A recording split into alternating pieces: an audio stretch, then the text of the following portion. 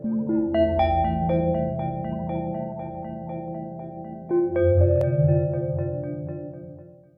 guys, this is Matt Core from Ctrl+Paint.com, and today we're going to talk about how to do gesture drawing using the Andrew Loomis method. So this is not my own idea, and if you want to know more about it, he's got great books that you can find at Amazon. But the basic idea is that you are going to draw a stick figure from observation using the major masses. You're going to get the spine, which is an S-curve, the angle of the hips and the shoulders, and this might be in perspective, and then you attach simple legs, arms, and head. But once you've done this, you've gotten all the critical landmarks. This is maybe a simple looking skeleton, but it really shows everything you need. And then on top of this, from your imagination, you can add the musculature. But the pose itself, the action gesture, that is the important part, and that's where the observational drawing comes in. And you can capture all this in 60 seconds, so it's very efficient.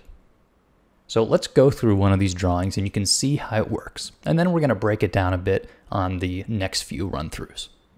So here we go. I'm going to start by laying in the line that determines the angle of the hips, and then also a line where his feet are going to be.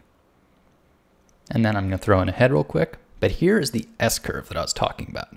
And this is so central to the pose. Next, I'm just going to lay in the quick legs. And even then, I know something about the general proportions of the anatomy. What I'm looking at in the reference are the angles.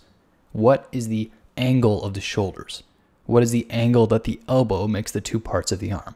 That's what you're looking at in your reference. And so here at slightly less than a minute, I'm essentially done. I've gotten most of the masses in place. And now, of course, I can add more musculature and whatever I can to use up the remainder of the minute. But I got a lot accomplished. So if I were to remove the reference at this point, I would then defer to my learned knowledge of anatomy. And I'll just build out the musculature on top of this scaffolding that I observed from the reference. But the beauty really is this skeleton. So let's do one more here. I'm going to start with a head. Head doesn't really need to be any particular shape, but that S-curve of the spine, that is important. The angle of the hips and the shoulders, those are important. And then you'll begin to get a sense for how the weight is carried throughout the pose.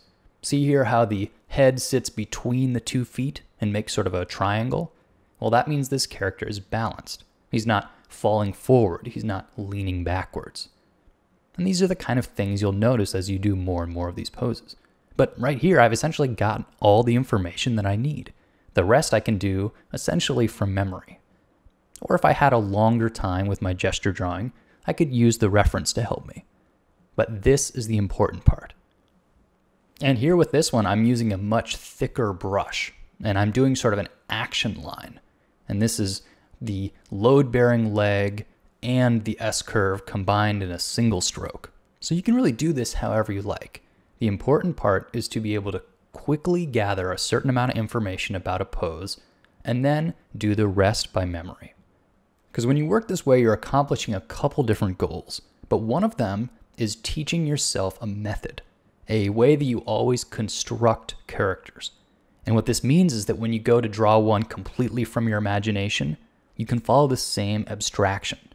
Because if all you ever do is carefully observe reference drawings and are very much a slave to capturing the exact contours, well, it's going to be hard when you go to draw straight from memory.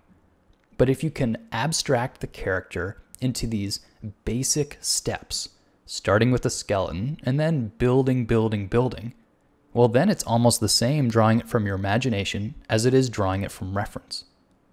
And also when you look at reference, you'll be able to imagine the construction underneath, to see through the character and envision that simple skeleton. So I'd encourage you to go to posemaniacs.com and try out their 60-second drawings. Now it's going to default to doing 30-second drawings, which I find a little too quick. But 60 seconds is a great test. Try doing this for a half hour, maybe an hour. Get out a sketchbook, turn on Pose Maniacs, and you'll really get in a rhythm. This is a great exercise. So good luck, and thanks for coming to CtrlPaint.com.